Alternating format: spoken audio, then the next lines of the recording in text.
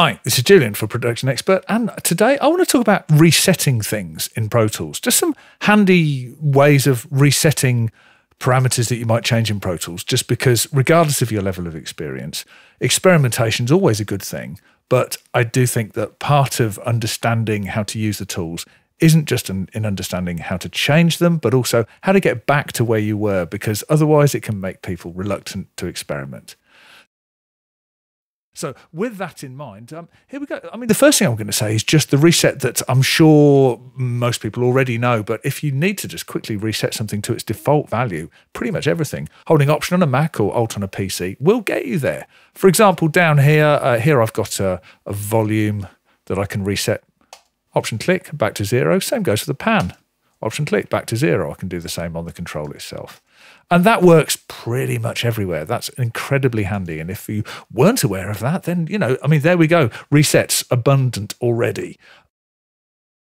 Getting into sort of slightly more behind the scenes stuff, Pro Tools really customizable, and you can set up preferences in all sorts of ways. The preferences window has been improved markedly by the addition of this search window, which really helps you get to where you're going. I know that when I open this window, sometimes find myself clicking around on the tabs, just trying to find a thing that I know perfectly well is in there, but I can't quite remember where.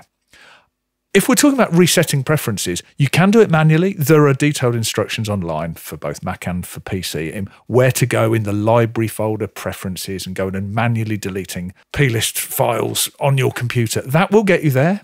If you're doing this stuff, if you set them up in a particular way, backing up is always useful. But if you're experimenting and things are on default anyway, maybe it's not something you need to concern yourself with. But I'm not going to show you how to do that. I looked it up. I couldn't remember how to do it because I haven't done it for years. Instead, if you're using Mac or PC, use one of the apps that look after this stuff for you automatically. They're just so convenient. Mac users, there's a free one. Pete Gates' Pro Tools Preferences app is fantastic. Just look it up. There's a link in the article. Or if you're on PC, there's a paid version, but it's extremely inexpensive. I think it's like about $5 or something, something called Trasher.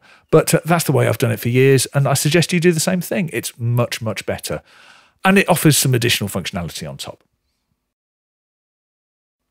However, while we're in this prefs window, in the metering tab, we've got this advanced meter types, and you can set up very specifically what you want. Something that's quite handy is to be able to set the color breaks to somewhere that's relevant to what you're doing, particularly if you're working to loudness specs or something like that. And it can be helpful.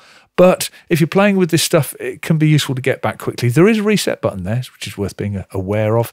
Also, over here, we get all these don't show dialogue settings, and very often we make them all go away. Occasionally they're useful. If you want them back, hit reset and you'll get them all back again. If we're talking about windows in Pro Tools that can get complicated, increasingly, especially with immersive workflows and stuff, we find ourselves in the I/O window quite a lot. And if you need to just clear out what's going on there, if you've inherited a session, this one, for example, I've inherited, there's loads of stuff going on in here. And I think rather than adapt what's already there, so that I really know what's going on in this session, I might want to actually just reset everything. A lot of it's good, but a lot of it's I might want to kind of set up in a way that suits me. Just hit default and it'll reset. Tab by tab, there's all these different tabs in here. And if you hit Option while doing that, you'll reset everything.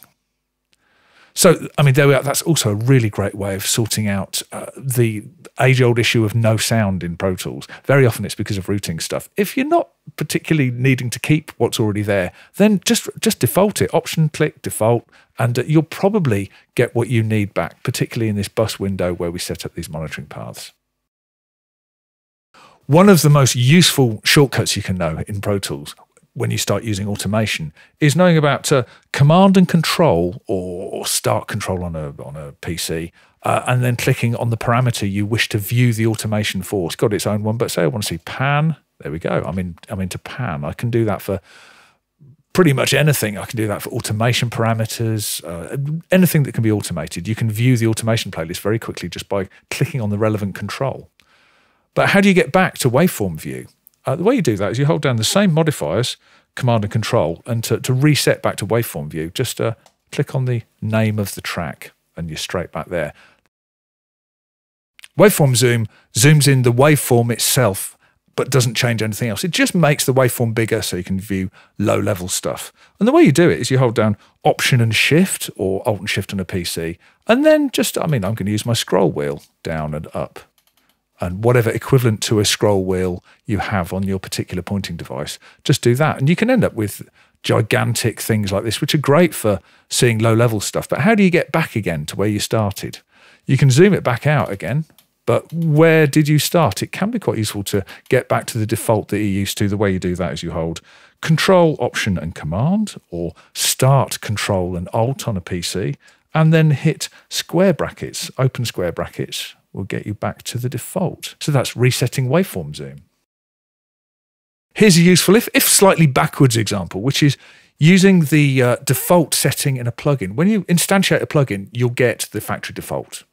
And that's what happens, and most people are perfectly used to it. But you can set it to something else, which is kind of doing the same thing in reverse. Here, if I just come over here and I go expand, because this is an example where I do this all the time. If I open my expand, rather than getting the default, what's called beneath the waves, big ponderous evolving pad sound, I've got an electric piano instead, because to be honest, it's kind of more useful more of the time. And I set that up by changing my default up here.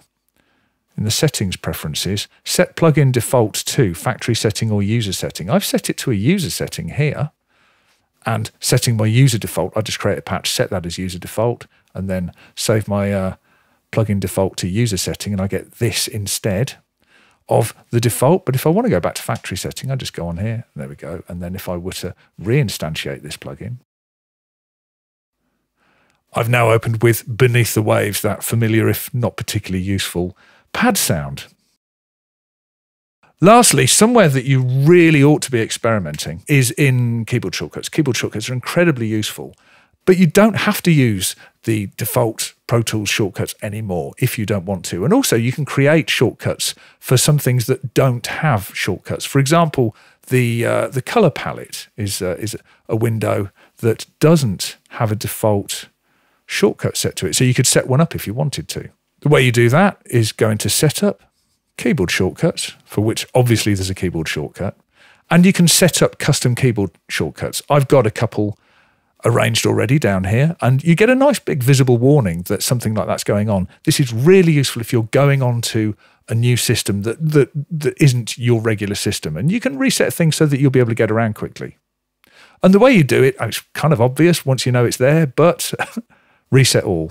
And just click that, and then you'll get back to your regular default keyboard shortcuts, which are incredibly useful things to have, but also anything you can change in Pro Tools, you want to know how to change it back. And that's been the point of this video. I hope there's been something useful for you in here. That was some ways that you can reset stuff in Pro Tools.